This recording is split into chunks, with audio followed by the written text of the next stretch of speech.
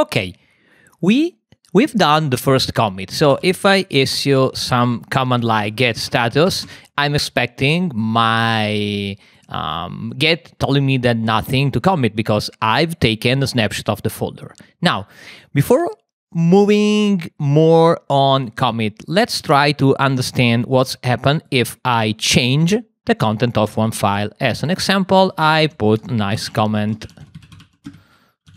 in the file, I save the file, and if I issue get status, I'm not surprised by the fact that Git tells me that I have one modified file. So Git is telling me, hey, you modified the file src allocate.ts. So this file is changed, respect the latest snapshot file. So I can also issue a get diff, and Git is able to tell me that I've added a part of a comment into a file.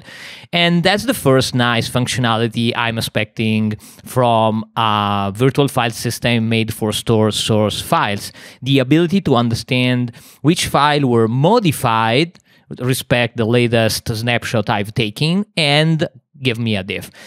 Now, let's suppose I want to create another snapshot of the folder containing my modification. The first command I need to issue is get add, because even if the file is modified, add does not mean add these files to source control. It means add the files to the next snapshot. So I can always use git add -- all, telling Git that I'm going to include in the next snapshot all changed file. When I issue git add -- all, I can do get status, and get status tells me that this file is changes to be committed. So if I get ls files, I can verify that the files are there. If I can use -v -stage, and I have --stage, I have the hash of the allocate file is changed because I've changed the content, and I can issue a get commit -m, and a comment is needed. The comment is needed, my second commit. Okay, sorry. Now I have created my second commit, and that's the ID of the commit. So I can issue a classic get cat file -p and print the content, the raw content of the commit. And I have one nice things. First of all, I have the classic line with the tree that contains the address of the blob, storing all the content of my directory. And then I have a new line that is not present in the previous commit that point to the parent commit. So that's important. Each commit contains a link to previous commit or multiple commits. We will see in the subsequent video how this is possible. For now, let's see and let's understand that each commit contains the content of the parent commit, unless the only notable exception is the first commit, because being the first commit has no parent. But now, before moving on, I want to show you something that can sometimes surprise the newcomers to Git, especially people that comes from another source control. Let's make another simple example. In the simple example, I modified again the allocate, and I say another comment. So I'm saving the file, I'm issuing get status, and get status tells me that the allocate.ts is modified. Now I'm issuing get add -- all, asking it to include all the modification in the next snapshot. I can issue get status, verifying that the file was indeed included in changes to be committed, and then I'm not committing anything, okay? I forget, or I'm not willing to commit anything. So I add another line, okay? Now, with this another line, when I'm issuing get status, what you expect the output to be? You can be surprised by the fact that hello Git file is included both as changes to be committed and changes not staged for commit. This is one of the facts that surprised the newcomers to Git. Because how is it possible for a file to be in two different situations? Well, if you understood how Git works internally, it's simple. I had modified the first time this file, and then I've added to the index. So Git took the content of the file, stored inside internal database, and the file is ready to be committed. Then I change again the files. Now I have a strange situation because the old content, the old modified content was ready to be committed, but I've modified again the file. So the object stored inside the internal Git database, it's not correct.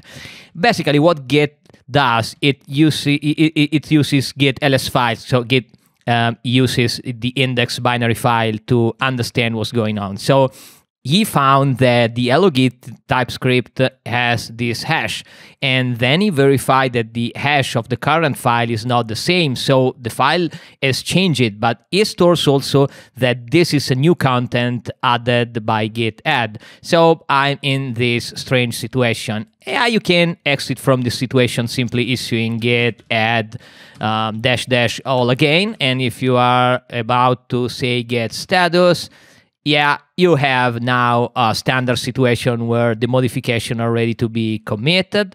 And if I'm issue git ls file again, the hash of hello-git TypeScript is 28a and is different from the previous hash. So when git add is used, git simply take the new content, the actual content of the file, will create another object and will override the index without any problem. So actually the situation is normal again. To conclude this simple video, I want to show you another interesting thing. So I know that I've modified my hello-git TypeScript adding another comment. Then I've added to the index. Then I've added with git add. Then I modified again and added again. And now if I'm issuing a git ls file -v stage, I verify that this is the actual hash of the hello-git. But if you follow, if you understood how Git works, Git is a big key value database. And when I issued git add -- all, when the file was in the original content with only the another comment line added, it was indeed added inside the Git database. So I can use particular command you're not going to use a lot. And a git file system check lost and found. This is an internal command that Git used to check the internal database and tell me and gives me all the objects that are in lost and found. So object not pointed by anything. And I have one object. And what is inside that object? Okay, git cat file -p. Let's see what's inside that content, that file, that entry in the database. Oh, it is the content of the TypeScript file before I've added the third line. So the idea is every entry in the Git internal database is pointed by some other object, because my latest commit contains a reference to the tree. The tree contains files, whole subdirectory, and files. So ending in the end, all the objects that are inside Git database are usually reached by some information, by some other object. But in reality, there are a lot of objects that get lost because they are not pointed by anything. In my situation, when I modified the file, adding the second line and issuing the git add -- all command, I asked Git to prepare those files to be included in the commit. So Git stores the file in internal database and then store the ID of the object inside the index file. But when I added the third line and then issue a git add -- all again, I've overridden that entry into the index because I've stored the new content inside Git database, took the ID of the object and stores inside the index. The previous address with only the second added line was overridden in the index and get not referenced by anything. So I can use git cat file to verify that this object it's indeed what I have. So this is not a command get fshk. It's not a command you're using almost never, but it is useful for me to show you that actually when you issue a get add, actually you are asking Git to store all file inside this internal key value database and writing the ID in the index. So if you modify again before commit, you are going to somewhat lose that intermediate content. It's not a problem. Git is supposed to have a lot of orphaned blob during the standard working, but nevertheless, this example allows me to make you more familiar on how Git work.